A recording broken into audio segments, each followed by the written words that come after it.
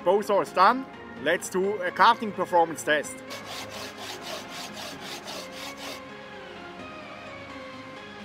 I'm really happy with the performance.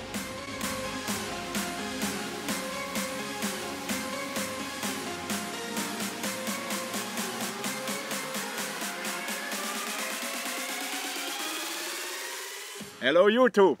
Welcome to another project video. In my last comparison video I made a cutting performance test with my silky gunboy, self-made hacksaw and this improvised Bowsaw. To be honest, I was a bit surprised that the hacksaw was the winner.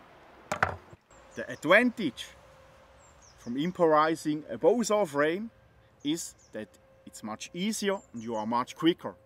Another advantage is that you have more space between the saw blade and the frame. Here you have this crossbar. That means you can saw a bigger diameter with this kind of saw.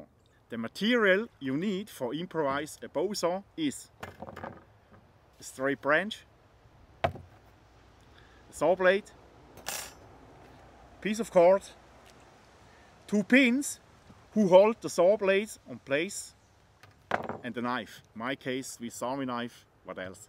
I took a hazel branch.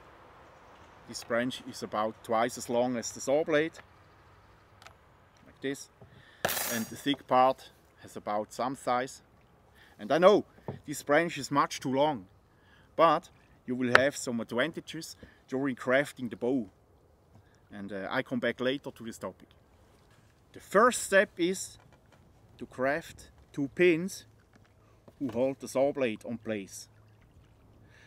I like the wooden solution, and I prefer to carve these pins out of a thicker branch than take direct a small branch, because I think this wood is more sturdy than this one.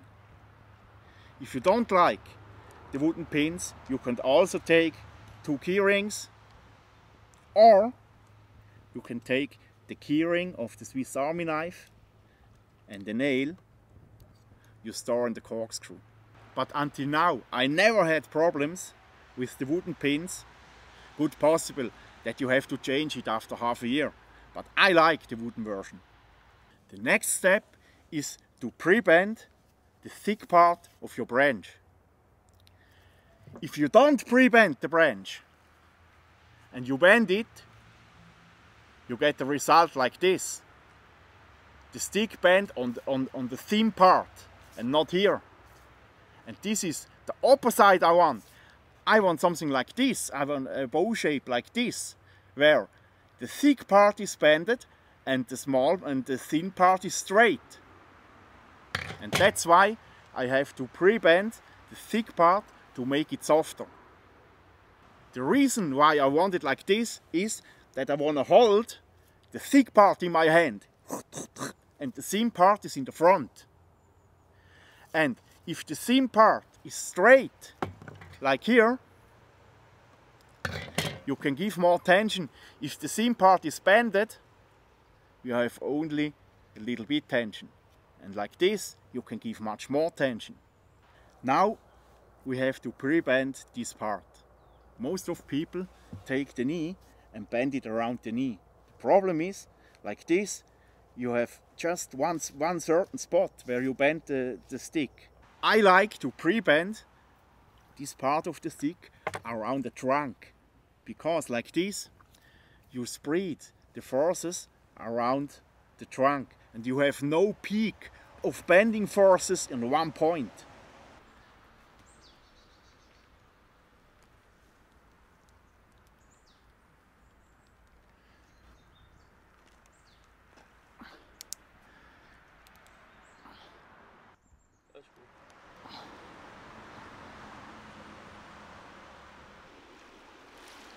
So, now the thick part is softer, and when I bend it, I have exactly what I want.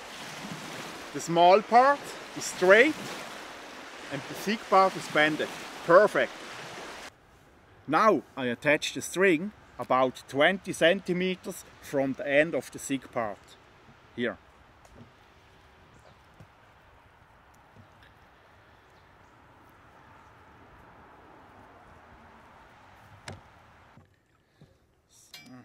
Now I bend the stick over the saw blade that I have a visual control how much I have to bend it.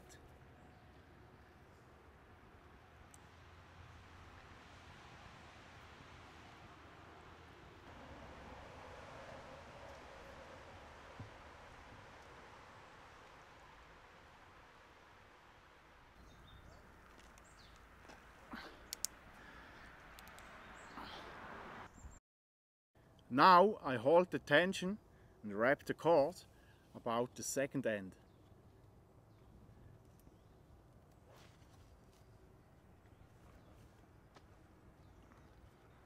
So next step is to control if the bend is enough.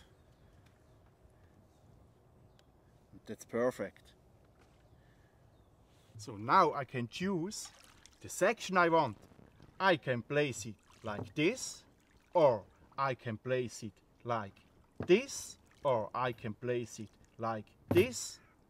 And for this you need the longer branch. And I go with this shape. Now I mark the ends. This is here. And this is here. Now I shorten the ends.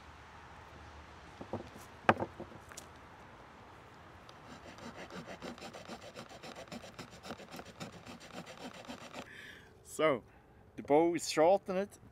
This fits perfect. Yes. Next step is to split the slots where the saw blade comes in. Most of the people make the slot when the stick is straight like this. But if you bend it, it can happen that the stick twists a bit. And then you have the problem that these two slots are not aligned, or not in one line. And like this, you can be sure that both slots are exactly in one line.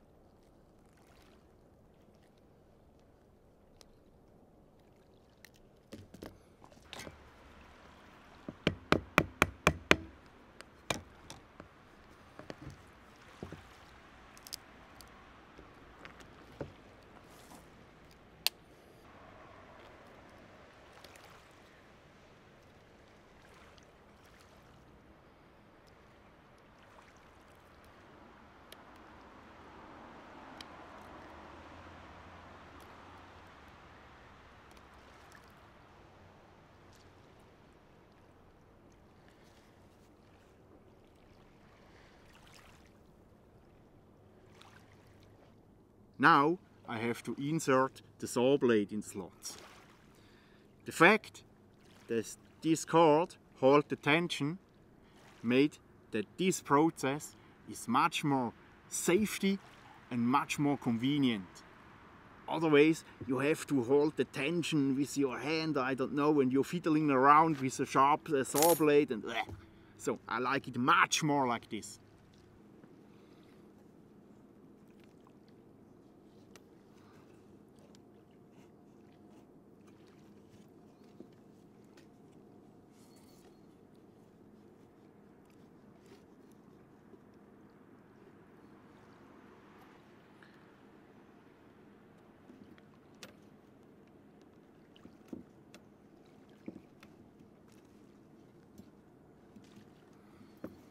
So, now I open the knot.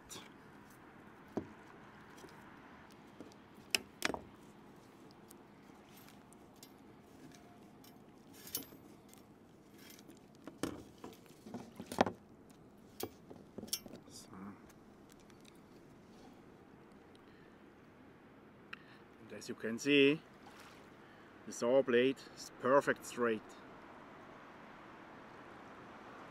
The last step is to make a lashing here and here that the slot can't open more.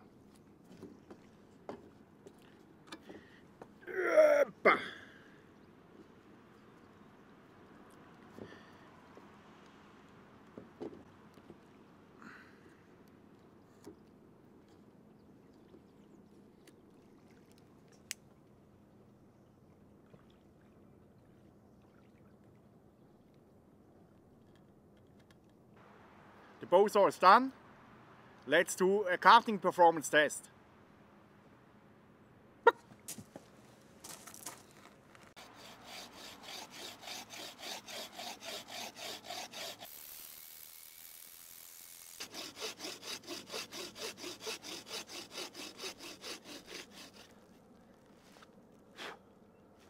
Okay.